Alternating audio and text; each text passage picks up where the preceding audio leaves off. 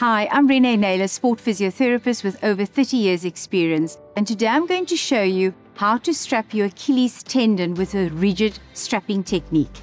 This technique is really useful for your overuse injuries, your Achilles tendinopathies, and when you have strains of the Achilles tendon. So what do you need when you're strapping an Achilles tendon? Your Tape P, your rigid tape, as well as your Band S, your 50 millimeters. And this you can get at any Dis-Chem pharmacy or independent pharmacy. Make sure the skin is clean and dry and he's positioned correctly. So he's lying on his stomach. I want to prevent this dorsiflexion because this is putting strain on your Achilles tendon.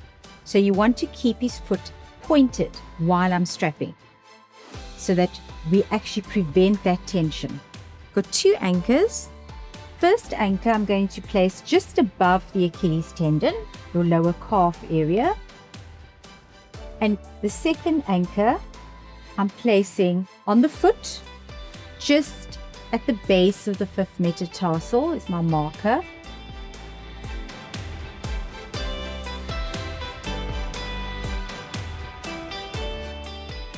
I don't normally do an anchor on the foot when I do an ankle strapping, but for the Achilles, I find it useful. And then I'm going to start with my rigid tape, starting at the anchor, the calf, and just doing your vertical strips down to the lower, the anchor on the foot. So I've got my vertical strips and I'm just going to cross over it again from the top, making sure that you're keeping the Achilles in that position so there's no tension on it, but obviously it can't be too tight that he's not allowed to put his foot flat and have some mobility. And that's always the balance when you're strapping, that you have stability but still some movement. And I'm just going over it there.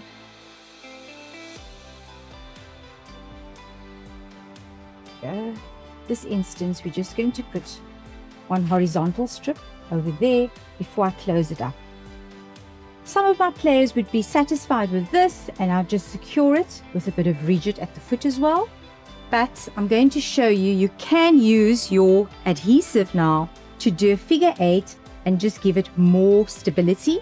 So I'm going to cross over and just follow the rigid tape and go under the foot.